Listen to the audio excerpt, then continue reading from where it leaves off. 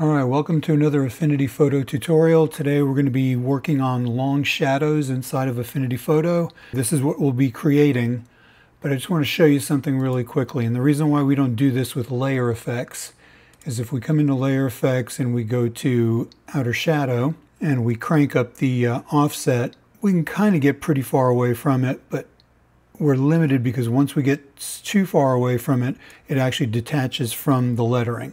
We're going to do it a different way. So let's start off with a new document, and we'll go 1920 by 1080 for now. And we'll come over to Artistic Text Tool and type in long shadows. Let's use a really thick font for this. Alright, so once we have the text where we want it, let's go ahead and stylize this the way that we want. So I'll go into Layer Effects on this one. We'll give it a color overlay. We're going to make it red for now. And we're going to give it a very faint outline. Let's give it like 0.1 pixel, just to break it off the background there. So now what we need to do is we need to duplicate this layer, and we need to move it in whatever direction we want our shadow to go. And we want to keep it kind of tight since this is pixels. So we're going to go 1 pixel at a time, either down and over or up and over.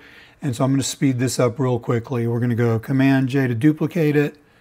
We'll take this bottom layer, go into the layer effects, make sure that our color overlay is back to black, and we'll turn the outline off for now. So now it's just a matter of duplicating and moving. So we'll go down 1 pixel, over 1 pixel, Command J, down 1, over, and I'm just going to speed this up, and just go as many times as you need to go until the shadow is the length that you want.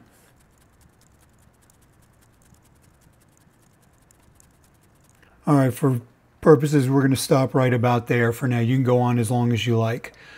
So what we'll do is we'll take these shadow layers now, and we will group those. Now we have complete control. So if we wanted to come in and change the color of the shadow, we could come in and give it a layer effect and go to color overlay. And let's say we kind of wanted to match the color of the text. We could come over to red, lighten it up some like that. If we want, we can come into and give it a live filter and come down to Gaussian blur and maybe bring that up like 0.5 pixel. And that will definitely get rid of any sharp, jagged edges from the pixels. Again, according to your taste, it actually looks pretty good even without any on there.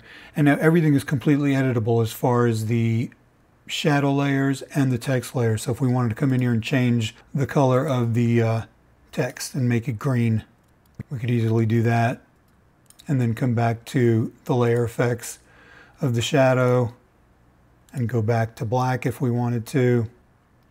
And then if you want to add in like some lighting effect or whatever, you could come in and create a blank pixel layer, drag that to the bottom, and I would just use a gradient to mimic your light and come across and move it around to create the look that you're looking for. And really that's about it. Very easy technique to create long shadows. You can go as long as you want and stylize it the way that suits you best. If you learned something from this, please hit the like button or think about subscribing to my channel for more tutorials like this one. And until next time, peace. Talk to you later. Bye.